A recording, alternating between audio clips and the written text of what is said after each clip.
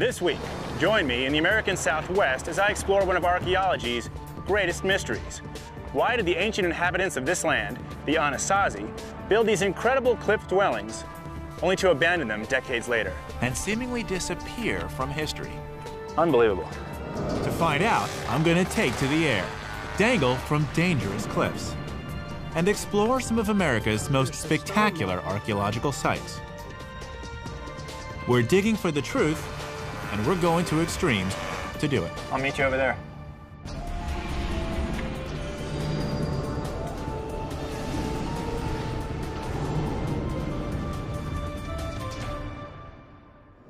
Mesa Verde, southwestern Colorado. Land of rugged canyons, soaring mesas, and some of America's most stunning prehistoric ruins. Yet ever since these abandoned villages were first discovered in the late 19th century, they've puzzled visitors and archaeologists. Pretty incredible, huh? Can you imagine building something like this on the face of a cliff and actually living up here? Hi, I'm Josh Bernstein, and the American Southwest is my home. But I've never gotten to the bottom of its most fascinating mystery until now. Why did the Anasazi decide to move to the cliffsides? And why would they then abandon this entire region only decades later, never to return? These questions are at the heart of a debate now raging between archaeologists and Native Americans. At stake is the traditional image of the peaceful Anasazi. Everyone agrees that's how they began. The people who became known as the Anasazi started to farm this area of the American Southwest as early as 1 AD. For most of their history, they lived in small, scattered villages on the mesas and in the valleys. But in the middle of the 13th century, something happened.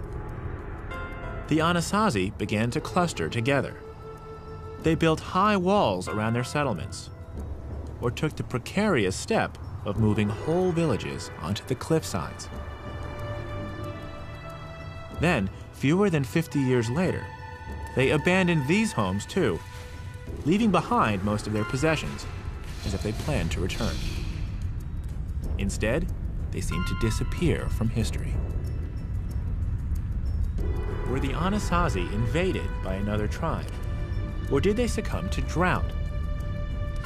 Why did this complex and far-reaching civilization suddenly collapse? What happened? My exploration begins with Larissa Kumawana, a ranger at Mesa Verde National Park. In addition to her years teaching people about these ruins, Larissa is also a member of the Hopi tribe.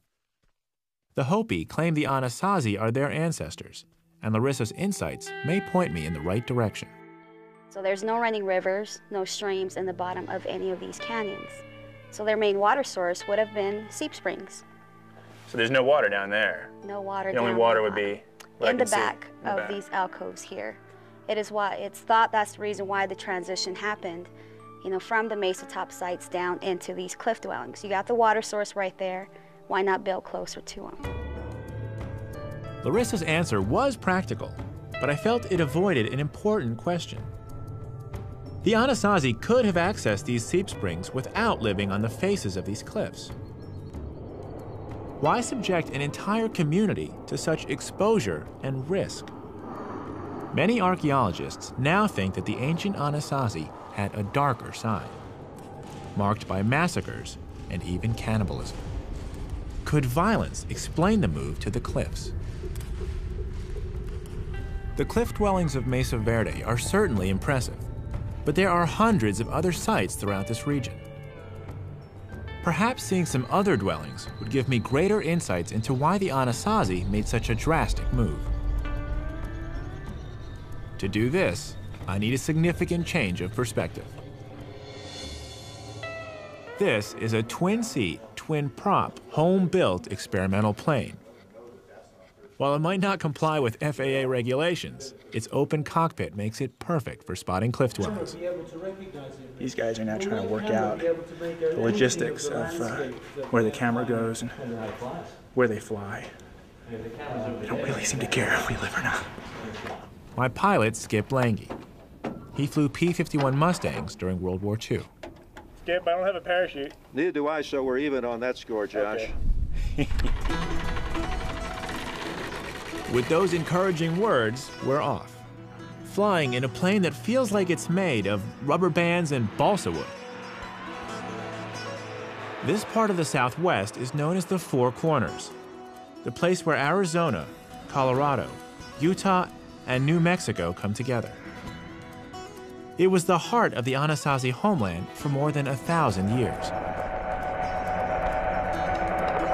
fun flying with the open air because you get to feel like you're actually just flying up here. Today, most of this region is covered with forests of pinyon pine and juniper. Yet 900 years ago, it was full of fields of corn, squash, and beans. Archaeologists believe the Anasazi supported 40 to 50,000 people in this area. Perhaps Larissa was right. Perhaps some of the Anasazi's water sources dried out, forcing them toward the seep springs. I'm imagining what it must have been like to move off the tops of the mesas and onto the sides of the cliffs. Talk about living on the edge. Think of the children and elderly on these cliff faces. And they did this throughout the Four Corners region, even in some of the most remote and desolate canyons.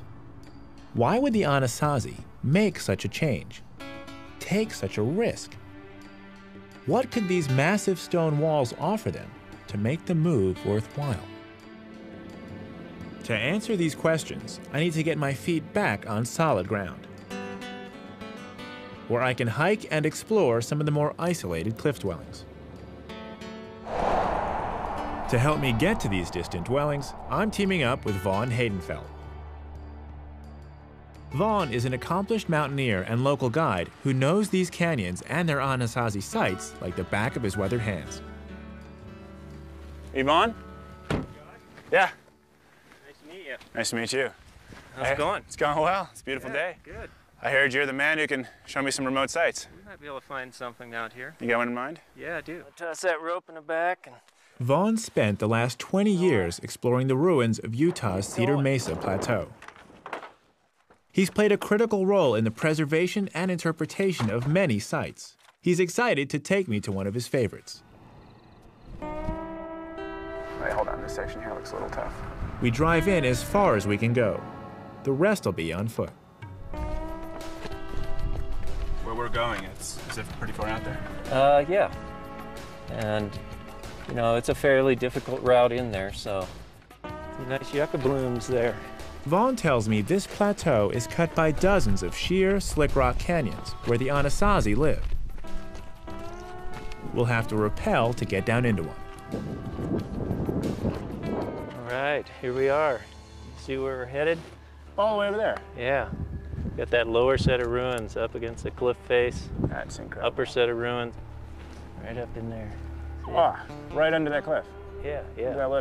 That's unbelievable. People actually lived Yes. that high up. Apparently so. You know, it's an amazing thing, but people were hunkered all over in these. This is kind of that final phase before the abandonment here. So people are getting defensive and they're starting to hunker into these little spots that have water. They're defending the water. I would think so. I mean, I think that's got to be part of what's going on.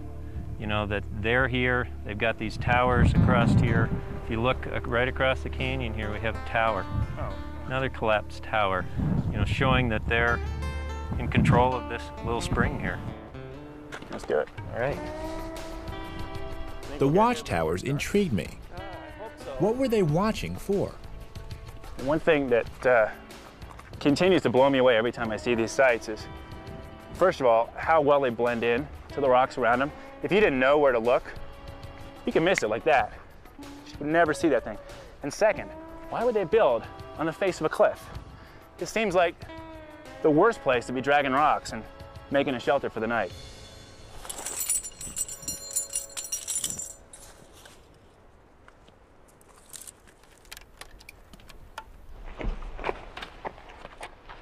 Have you used this tree as an anchor before? No. Here. Okay, seems okay to me. I'm gonna also... How far down is the straw? Looks pretty far down there to me. One of these days, I'll get used to doing stuff like this. Hopefully the rope will get to the... As long as our rope hits.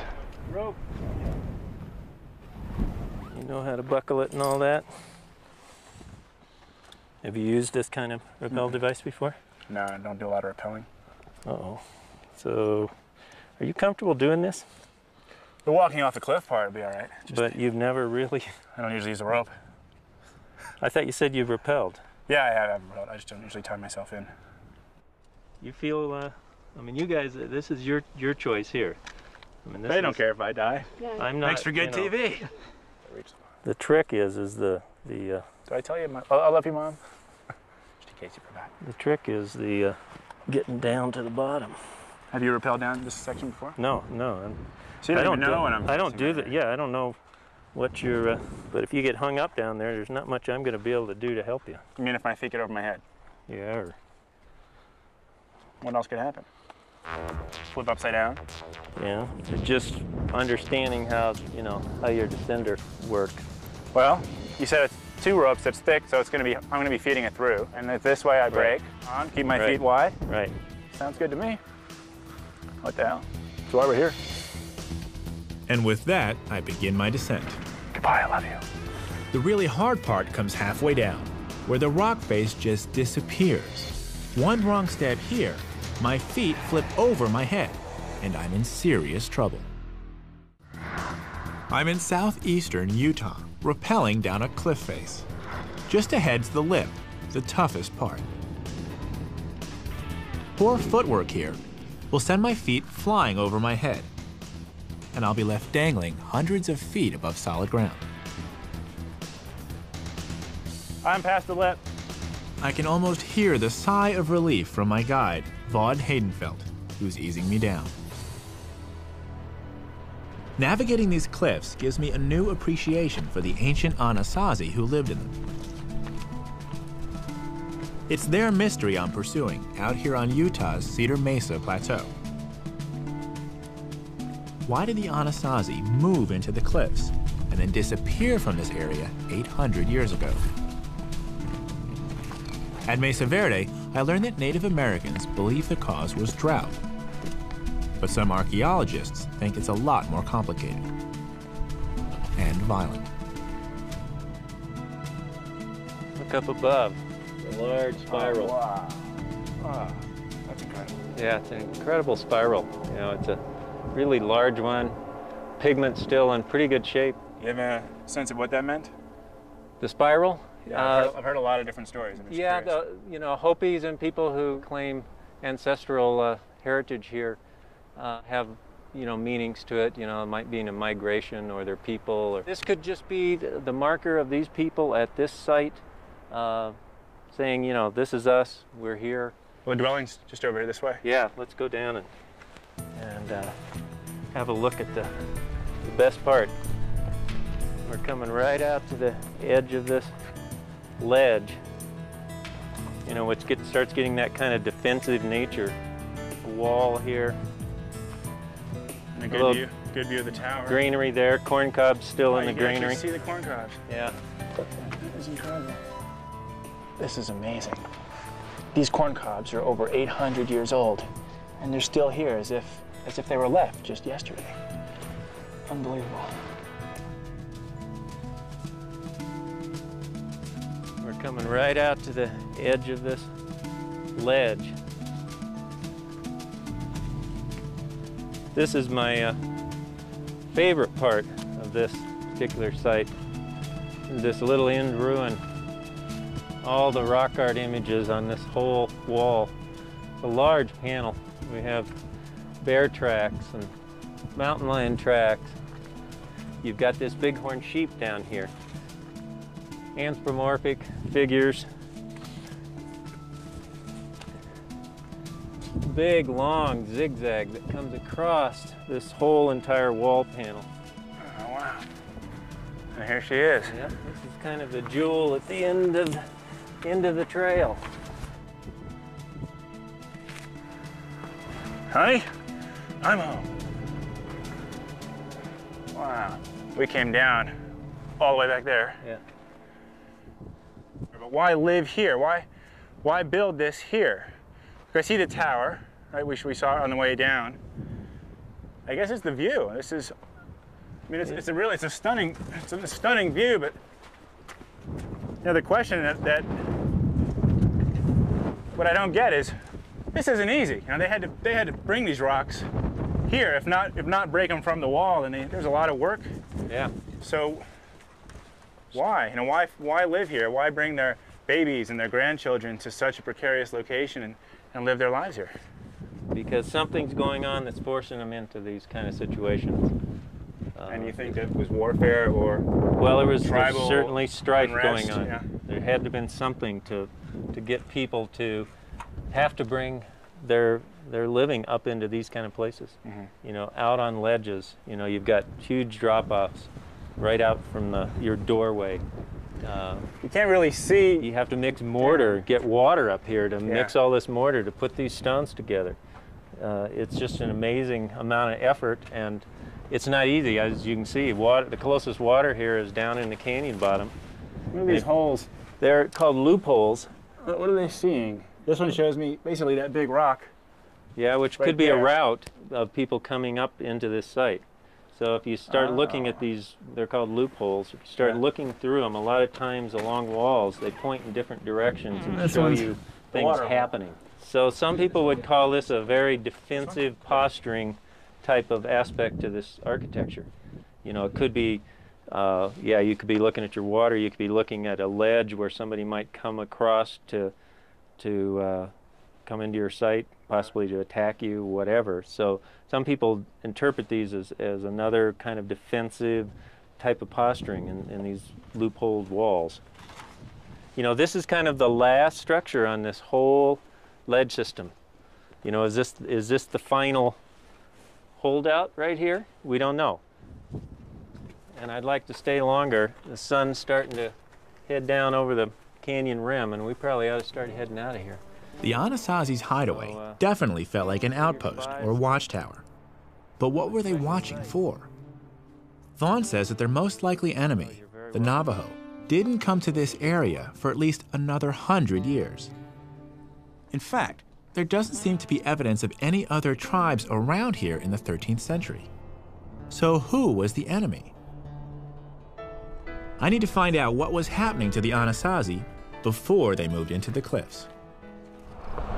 It's time to visit an old friend. He's a developer near Cortez, Colorado, just down the road from Mesa Verde. There's no bigger enthusiast about the Anasazi. He's found hundreds of ruins on his land, entire villages where the Indians lived before they took to the cliffs.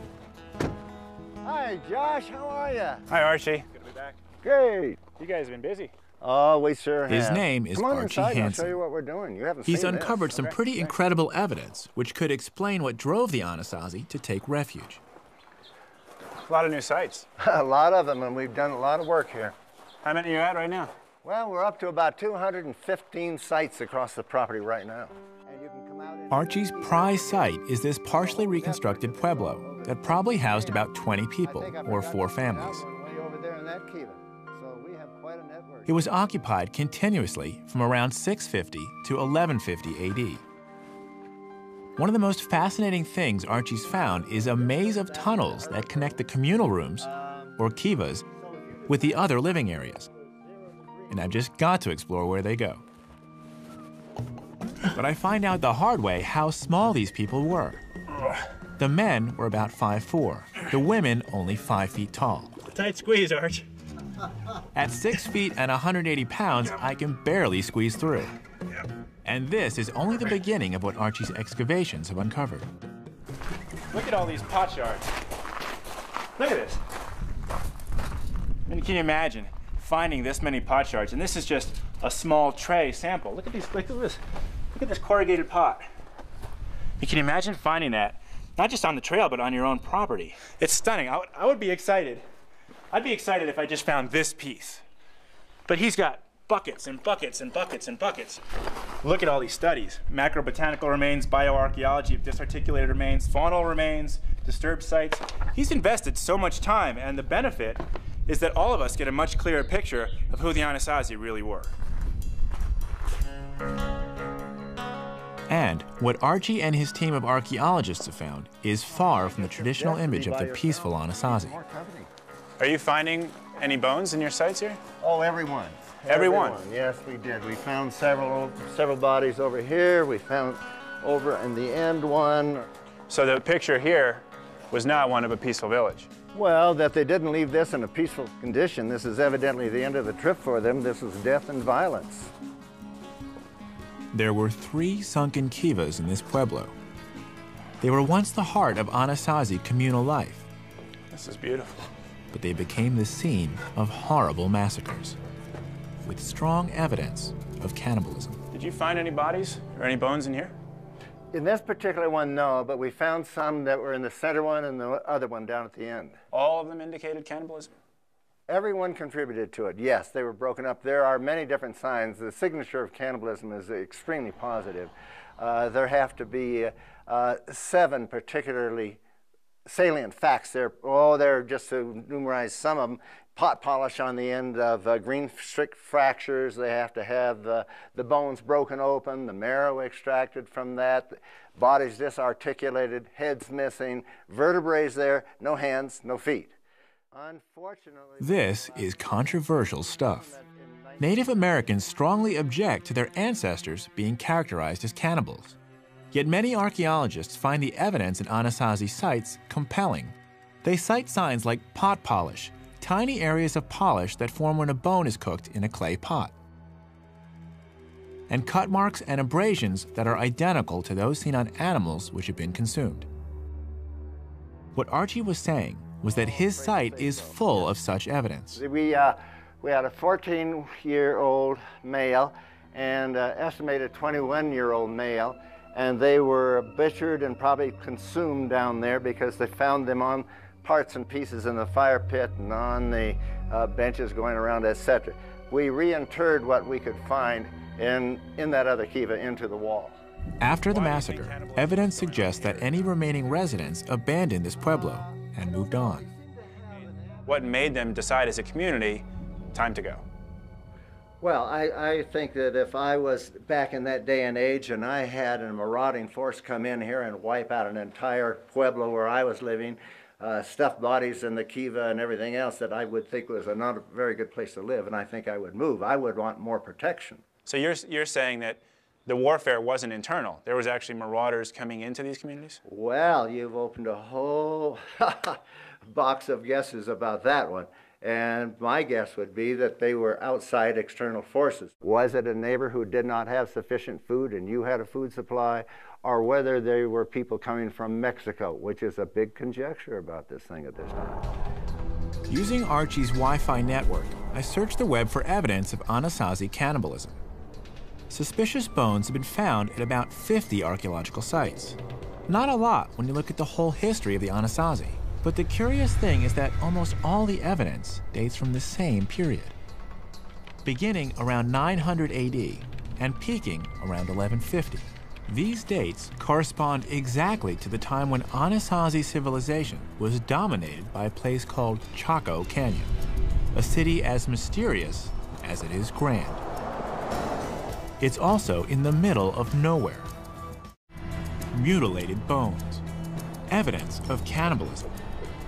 Everything Archie Hansen said at his pueblo seems to point to something going terribly wrong in the Anasazi world by the mid-12th century. And the clues to this violence point to Chaco Canyon, the Anasazi's greatest achievement, now a desolate ruin in the New Mexico desert. On Cedar Mesa, I saw some convincing evidence that fear drove the Anasazi into the cliffs. To understand the root of that fear, I have to understand Chaco and what shook the walls of that great stone city. I need to see these ruins from above, so I've called in my friend Bubba Peters with his PPG to help get me into the air. PPG is short for Powered Paraglider, and Chaco's so big I need something like this contraption to get the lay of the land. But strong winds can make flying tricky, even fatal if I'm not careful. 80 pounds of wind machine. He puts out a 28 horsepower. One small step for man. Prop clear?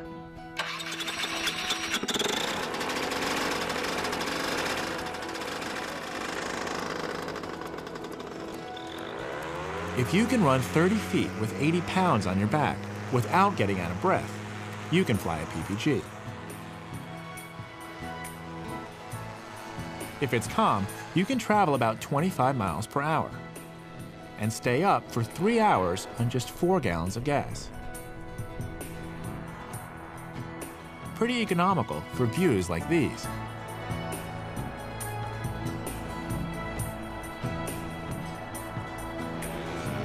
But the fun is flying slow and low. It's amazing how much you can see. That's Chaco. In its heyday, from about 900 to 1150 AD, it was a huge cultural center for much of the Four Corners. People dragged tree trunks for up to 50 miles to erect these enormous buildings. The biggest is Pueblo Bonito. It was 4 or 5 stories high, with 800 rooms. Archaeologists believe that 1,000 people lived here, in what's been called the largest apartment building in the world until the late 1800s. There's nothing like it in prehistoric North America. Once again, I feel the need to see it up close and on foot. Chaco was much more than just a city. It was a ceremonial powerhouse where people gathered from miles around to worship their gods in great kivas like these. But by 1150, the city was completely abandoned, its inhabitants scattered. Archaeologists are still trying to figure out what went wrong. Was it drought? Too many people with too few resources? Or did something more sinister take place to bring down this great city? The crumbling stone walls don't offer many clues, but the wooden beams might. I've come to one of the only intact rooms left in Pueblo Bonito. Is this really a prehistoric beam? Oh yes, this is the original roof support of this room. Wow. And we're going all the way to the center of the log? Center of the log, where the pin Drilling is. into an ancient roof beam may seem pretty strange. But when studying structures like Chaco, this is one of the most important tools archaeologists use. 18-volt DeWalt. I'm getting what's called a core sample, a little piece of wood that can help determine when this room was built. Dendrochronology is the science of dating wood by studying tree rings, and nobody knows more about it in the American Southwest than Dr. Jeff Dean. How accurate, I'm just wondering, how accurate is the data? Well, when we take this core back to the lab and analyze it, we can date the year in which that tree was cut down. Really? You know, like there is no plus or minus. This is, say, 1120. And it's 1120 and not 1119 and not 1121. Is that far enough? Yes. 10 minutes later, and I've got it. First we take this My out own there. piece of data to add to the scientific record. All right, let me show you what we have here. If you hold out your hand, we should produce a core from the log. Amazing. Ooh, it's warm. You can blow the sawdust away. Ooh, I dropped the core. Still good. Okay, well, let's take that Turns out this little sample sample carries an amazing amount of information. Tell me what we got. Yep. Let me show you what we just did in there. This is a cross-section of another Chaco beam. So this core is dated by matching the ring width variability in this sample to ring width variability in this one. So each, let me sure I get this. Each ring is a year. Each ring is a year. Big rings mean wet years. Small rings mean dry years. And then by laying this core sample against it, We can find out where the core sample where this is. goes in the, Yes. in the years. That's right. And then how do we know what year we're looking at? Is there a master chart that we lay this against? Yes, this is part of the master chart, and this series of ring widths in here are compared to those. And once you find a match, you can date the core. Thousands of core samples taken all over the Southwest add up to produce a graph charting the annual rainfall from 450 AD to the present. So looking at this, was drought the cause of the Chaco decline? Well, there was a major drought, and a lot of people think that drought caused the abandonment of the canyon and the collapse of the system. Do you think so? Well, I think it was part of the equation, but there are other factors involved as well. What were the others? I think it was a combination of drought, adverse conditions in the floodplain, plus the high population. Obviously, these ruins represent a large number of people. So you have these three factors that combine to trigger the abandonment of the canyon. Drought has always been a fact of life in the Southwest. The people of Chaco Canyon had weathered bad droughts before. And Jeff's tree ring data show that those droughts didn't stop the ambitious building. But in the 1100s, the drought did. Chaco is an eerie place with its own mysteries. Like, how did its priests become powerful enough to get this huge ceremonial center built? Archie Hansen said one theory is that Indians came north from Mexico. Some archaeologists think that they took over Chaco, terrorizing the people.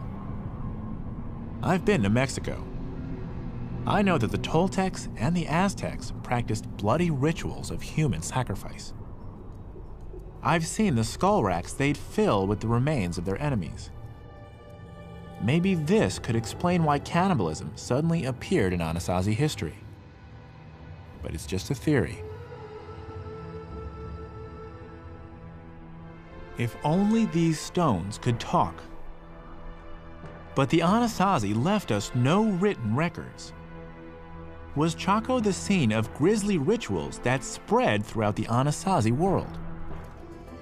Today, some archaeologists are seeking answers to Chaco's mysteries in the smaller communities which help supply the great city. Dr. John Kantner and his archaeology students from Georgia State University are digging at one of these ruins. I'm hoping John will be able to tell me more about what happened at Chaco. What is this site that you guys are excavating? Well, this is a small household. This community here, which we call Blue Jay Community, probably had 3 dozen of these small households, maybe 4 dozen of them. And Chaco is 50 miles, yeah, give or take. It's right, exactly. That way. Exactly. How then does this site give you clues into the rise and fall of Chaco culture over there? Chaco Canyon has very little of its own in the canyon. There is a little bit of water there. They certainly could support some farming. But as far as other resources, there's just not a lot that's there. It's in the middle of nowhere. It's one of the most desolate places you'll find in the entire Pueblo and Southwest. These communities over here are much better positioned. It's a bit wetter here. There's more raw stone materials. There's more wood. And so these people here were the ones that were carrying a lot of the goods into Chaco Canyon to fuel it. Everything that Chaco did had to be fueled by people coming from outside of the area. People in small villages just like this. So the people here have what they need. People here have what they need, exactly. And what does the Chaco culture have that these people need? Yeah, that's a great question. That's what we're sort of trying to figure out exactly. I think that most archaeologists would agree that Chaco eventually becomes a pretty powerful pilgrimage center, one espousing a religious belief that these people seem to adhere to. What the Chacoans' religion was, nobody knows for sure. Many archaeologists believe it had a dark side. That could explain the instances of cannibalism and why people would walk 50 miles just to get close to its power. People believe so much in whatever it is that Chaco is doing that they're willing to carry goods to Chaco, fuel its very existence. And then I think Chaco Canyon began to do what anthropologists call materialize that religious belief system. And by materializing, what they do is they create things. You create things, and if those things are important for the religious belief system, for the rituals, for the ceremonies, then that means that it can be controlled. Other people need those things. Turquoise and shell, and for people out here, they felt they needed those things. And so in order to get those things, they had to go there, and they probably then brought things to Chaco Canyon in exchange for just a little piece of that belief system, a little piece of the religion that they can bring back here to their small communities and then help to fuel what they thought was going to be success here. As I look around John's dig, I'm reminded again that archaeology is painstaking work, piecing together answers from bits of pottery, turquoise, and bone. The simplest of questions can often take years to answer, and even then there's always room for debate. John, you've given me a good sense of how this community related to the Chaco culture, but how did it all fall apart? Well, the priestly leaders of Chaco Canyon, their power and authority was based on a belief system, and that's really all they had. So it's really a house of cards, and if any of those cards are removed, then the whole thing comes falling down. Which was the one card then that did that? In the early 1100s, there was a drought. It was a relatively minor drought, particularly in comparison to other droughts that Puebloan people have experienced. But it probably was just enough to cause the problems. But essentially, there's a power vacuum, and that leads to a lot of social chaos. But did social chaos mean violence? I asked John, was this what drove the Anasazi to take refuge in the cliffs? In certain parts of the Puebloan world, that's exactly what happens. The violence and the strife that results from this power vacuum leads people to retreat into those kinds of refuges. Moving north to places like Mesa Verde. Exactly. What John says makes sense. Think of the thousands of people abandoning Chaco, looking for shelter elsewhere in the Four Corners. Competition must have been fierce. It's not hard to imagine that it was brutal, too. It's time to put the pieces of the mystery together. But there's one last clue I need to explore. At John Cantner's dig, I learned that many archaeologists believe that the fall of Chaco Canyon around 1150 AD brought social chaos and violence to the Anasazi world. That's about the same time cannibalism peaked, and when Archie's Pueblo experienced its brutal massacre. Is this the answer to the Anasazi mystery of why they moved into the cliffs and then abandoned the Four Corners?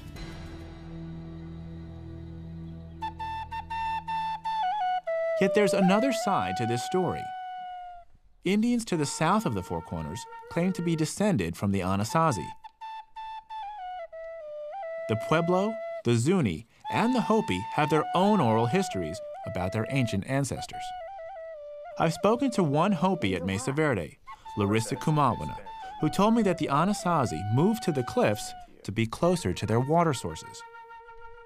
Now I'm going to hear more of the Hopi side of the story. I've come to southeastern Utah to the San Juan River to take a trip and take a look at their rock art. There's a few petroglyphs just downriver from us. And to see if I can get a feel for the culture, I've arranged for some Hopi elders to take a ride down the river with me. Hi. Hello. Are you Wilton? Wilton Kuyabuhema and Dalton Taylor are elders from the Hopi Reservation in Arizona, south of the Four Corners. Dawa Taylor is Dalton's son. Nice to meet you.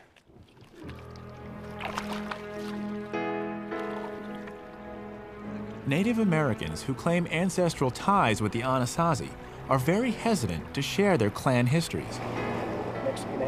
It's private, and out of respect, I'm cautious with my questions. Do you have a personal perspective on the Anasazi and what they did out here? The Anasazi, I think there's one misunderstanding about the word Anasazi. Yeah.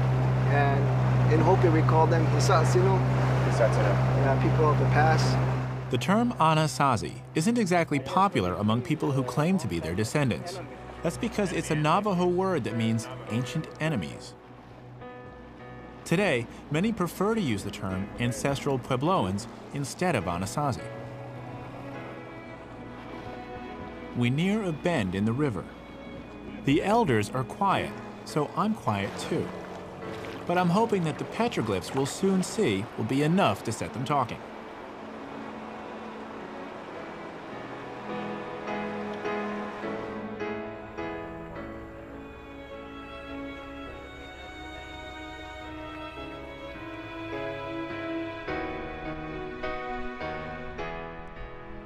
We pull up to take a look at some petroglyphs. Life-size figures picked out by the ancient Anasazi 1,500 years ago. But they're just too old. The Hopi can't interpret them. Yet nearby are some other petroglyphs they find very familiar. Looks like there's something right here. Oh yeah, that's the spiral. That's a spiral. That's a migration story right there. Migration. Oh yeah, come on up. So here, they occupy, it's the center where they occupied it, and when they go this way. To the Hopi, the spiral means their people were once here, at this place in the Four Corners. To them, the Anasazi mystery is simply a story of migration. They abandoned the area because it was time for them to go, not because of social chaos or violence. Looks like there's a head here. It takes several hours, but I finally feel comfortable enough to ask Wilton the toughest question of all. Wilton, were the Anasazi cannibals? No, not really. How do you know? Because from the time when the migration started a long time ago, there is no enemies. Until the second group, like Navajos and these other Paiute, they're the ones that come in and doing the warfare with the Hopi people. Because of this? To the Hopi, there were no enemies before the Navajo. It's not a new one. And they didn't come to the Four Corners until long after the Anasazi were gone. But what if the enemy wasn't an invader? And the other one is... I remember what Vaughn said to me on that remote ledge in Cedar Mesa. My opinion, there was all sorts of conflicts going on. Probably, my guess is, among people living here, not outside forces necessarily. Some people do think that there was an outside influence of other people coming in and putting pressure on these people. But my guess is it's probably people, maybe in the next canyon over. As I learned from Vaughn, Archie, and John Cantner, violence and probably warfare drove the Anasazi into the cliffs. But it's most likely that their enemy was none other than the Anasazi themselves. As for the second half of the mystery, the Hopi story of migration fits. The Anasazi didn't disappear. They simply left the Four Corners. The tree rings show that a great drought descended on this area in the late 13th century. Weary from decades of fighting, the survivors most likely did what their ancestors had done ages before. They migrated south to begin a new life. On our last stop, we visit the River House ruin. It was a sacred place for the ancient Anasazi. It still is for the Hopi today.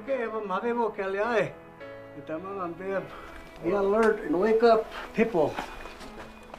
We make an offering of cornmeal. New evidence may one day settle the issue. But for now, archaeologists and modern Puebloans continue the debate, searching for clues left in the steep stone walls of America's Red Rock Canyons.